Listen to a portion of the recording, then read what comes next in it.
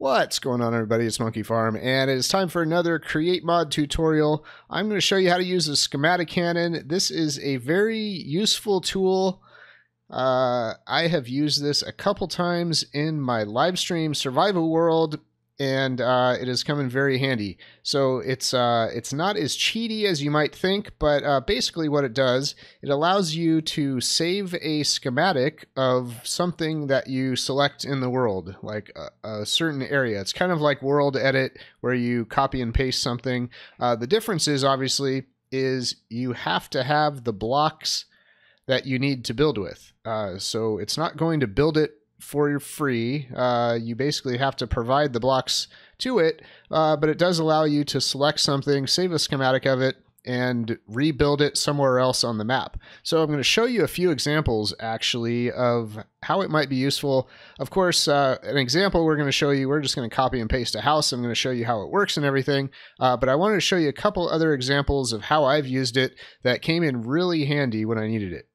The first example here is a mob spawner that I built in the test world, but this is what I built in my survival world with the blender down there. But when I was building the mob pads, the spawning pads, I had, I think, 4 or 5 in my survival world, and I had built 2 of them, and I'm like, hey, this is getting a little tedious. All I want to do is copy and paste basically these floors. So I made a schematic and I made a couple extra floors, and all I had to do is provide the blocks. So that was pretty easy. That is one example. I want to show you a few things that you can't do, just so you know. FYI, when I was testing out my mobile quarry or expandable quarry, whatever the name of it is, what had I done? I had copied this whole machine and wanted to move it and use it in a different part of my map. So a few things that don't actually copy, things that aren't really like solid attached blocks. The example is these belts won't copy. Basically what happened is I ended up, when I pasted it and rebuilt it, the belts were just floating. So it won't like automatically construct things that you have to attach to different items. Like you have to attach the belts to these shafts, right? And it won't do things like that, but everything else did actually copy over. So you can copy machines. You'll just have to rebuild some of it. Like you'll have to put some of the shafts in place and, you know, things like that. But in general, yes, you can use it for different machines and things like that. Just certain things like these belts and you know, stuff like that won't always work completely. But anyway, let me show you how it works real quick. All right, so the things you're going to need to get started. You need a schematic table. You need a Schematicannon. You need to put a chest next to it. These all don't have to be next to each other. The chest just needs to be next to the Schematicannon. And then you need your schematic and quill. So what you need to do to select whatever you want to copy is you go, let's say I'm going to click on this ground piece right here, and I want to come over here and click up on this roof or something. Okay, now what you can see is we have this like imaginary box with these white lines. Whenever you point at the side of the selection, it'll turn white and clear striped. But as you can see, we messed up a little bit. We didn't select the whole house. So what I need to do is hold down Control or Command if you use Mac, I guess. I don't know. Can you even play Minecraft on a Mac? I don't know. Anyway, Control or Command, and then you mouse wheel up or down to change the edge of the wall that you are pointed at. So we're pointed at this edge, so I'm able to move this forward or backwards. This edge, I need to move backwards 2 blocks. The roof, I need to... Actually, the roof looks fine. Yep, everything's selected fine there. Let's move this edge 1 block forward. Yeah, that one's good. And then we'll move this one forward as well. So all we have selected is the house, and hopefully the ground level of blocks that the house is on. I wanted to select that too. Just so in case, you know, you're selecting some weird things that are placed on the ground, you want you want them to place correctly and everything. So anyway, then for the third right click, once you have everything properly selected, you right click again and it's going to ask you to save it. So let's call this tutorial and we'll click save. All right, so that schematic is done. You only need one. You can reuse this. So I could come over here and save another schematic over here.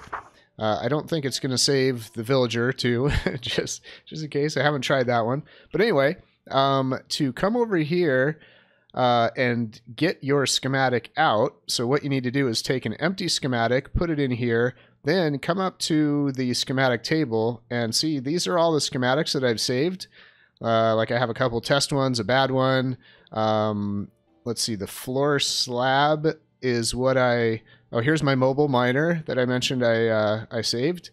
So then let's see, tutorial is what I selected, right? So we've selected tutorial up here and we want to click checkbox, and that's going to give us the schematic for the tutorial thing that we just saved, that schematic. So let's say we wanted to move it right over here, right? As you can see, there's like a little outline of a box. Now I'm going to right click that and bam. And since I'm in creative mode, this is actually going to copy the whole thing. But I'm going to show you, something's a little messed up visually, but let's say we want to move this down and forward and over a block because I didn't place it correctly. So to move this, you need to hold Control, and as you can see, the edges kind of change color a little bit, and you scroll wheel again. As you can see, I moved that forward a block. Mouse wheeled 1 again, moved it over this way a block. Now, to change the type of movement rather than forward and backwards, if you hold left Alt and scroll, you can change your editing, mode. So I was using X and Z, moving along the X and Z axis. Now I want to move along the Y axis. So I'm going to hold Control again and push, nope, I pushed up, that raised it. So I'm going to lower it back down, and then I'm going to lower it one more block. So now it's at ground level. Now let's say I wanted the front door on this side of the walkway, not over here. So we are going to left Alt again, and we're going to rotate. So once we selected rotate, let's hold left Control again and mouse wheel. Let's see which direction. Oh, that was the wrong direction. So I'm going to mouse wheel down to turn it counterclockwise. And that is how I want it right there. And actually, let's move it even closer. Let's move it that way and let's move it that way, right up along the edge of the walkway. Oh, actually, we selected the gray blocks, so that actually won't work. So if you don't want to do that, I guess only select ground level. Don't select the actual ground, because I forgot I had selected the gray concrete. So anyway, let's say this is how we want everything to go. We can flip it also in case we want to like flip the blocks from right to left, mirror, so to speak. Let's say everything is good. We're going to hold left Alt and scroll over to print. And then I'm going to right click that and bam. So since we're in creative mode, that just worked immediately. But if we were in survival mode, now we're in survival mode. Let me get the blocks. I need to put those blocks into this chest first. All right, we're back. So now if we wanted to actually place this in survival, what we need to do, we need to be in survival, obviously. And we need to put all the items in a chest. Now, I think I have gotten all the items. We had some glass panes, some oak planks, a bed, some torches, and stripped oak logs. So make sure you're really prepared to provide all the blocks that you need if you're doing this in survival, because obviously, if you don't have the items, the building can't complete, and the thing is just going to like half build. And if it's ready to use, say, like the torches or the door or something, and you don't have the door in the chest, you're going to have a half built house. So anyway, the other thing you need to do is you need to have, well, actually, let's place the schematic first. I need to come over here. I need to put an empty schematic in the schematic table. I'm going to scroll down to, what did we call it? Tutorial, I think. Yep. Okay, so now we have a schematic of that. And we need to come over here. Let's say right click right there. I already taught you how to move it around. So let's say that everything is perfect. Here's the tricky part. With an empty hand, come into the Schematicannon. Don't right click your schematic again, because what'll happen is it'll replace sometimes your schematic, like because whatever control you're doing with the schematic, it's gonna start using that control. You know what I mean? You follow me. Anyway, you got to put the schematic up here. You need to put some gunpowder in here. It only takes like 5, I think. And there are a handful of different ways you can place these things. Like you can place it without air. For example, don't replace solid blocks. So let's say you place this on land or on something that's already built and you don't want the schematic to replace those items. You just want to add any air, or you want to add any items from your schematic where there's empty air in the real world. You can select this one. Right now it basically has replace solid with solid, replace solid with any, and then protect tile entities. So tile entities, I'm trying to think of an example of that. Yeah, it's not going to replace, like let's say you had a chest there. It's not going to accidentally replace your chest of inventory with all your diamonds in it. And then you cry and stop playing the game, right? So anyway, all those settings exist. You can mess around with those. So we've got our schematic in there. Let's go ahead and click place or play. It's going to, say we're ready to go. And then bam, we'll click play. And all these items should start. Missing block. Okay, light gray concrete. Oh, that's the one block that I forgot. So let's get back into creative mode. So see how I mentioned that your build can be interrupted if you don't have all the blocks in there.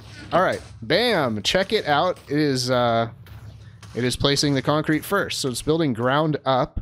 So if you don't have the ground blocks, now I haven't tested copying grass. I don't know if it's going to require grass, so you'll need silk touch to put grass, or if it will accept dirt. I haven't tested that out. That might be something good for you guys to test out just for fun. If you are copying the ground, or another way to do that would be to not select the ground level if you don't have those blocks. But anyway, as you can see, it is placing everything one block at a time. And it does work pretty far away too. When I was building the floor of my survival house, it shot those blocks, I don't know, it was maybe 100 blocks away. I don't know what the exact limit is, but as you can see, the bed got placed, the different, the door got placed, so that's cool. We've got torches and everything. And then of course, we're gonna make sure it copies and pastes the stairs in the right direction. If I remember, years and years ago, there were some problems with some world edit when you were trying to do stuff like this, where items like this wouldn't be pointed the correct direction or something like that. So anyway, it looks like everything is working pretty smoothly. So that's kind of nice. Looks like is pretty well built. And it's almost done. So as you can see, that is how you do it both in creative mode and survival. It will build on its own without requiring the blocks in creative mode, but it will require the blocks in a chest next to it if you put it in the Schematicannon in survival. So bam, it looks like it's done. Pretty nice. Let's check everything out. Make sure everything's working, pointed the correct direction. Looks nice to me. So anyway, that is how you use the Schematicannon. Hope you guys like it, and make sure you thumb up the video if you did, and subscribe if you want to see more videos, and we'll see you all next time.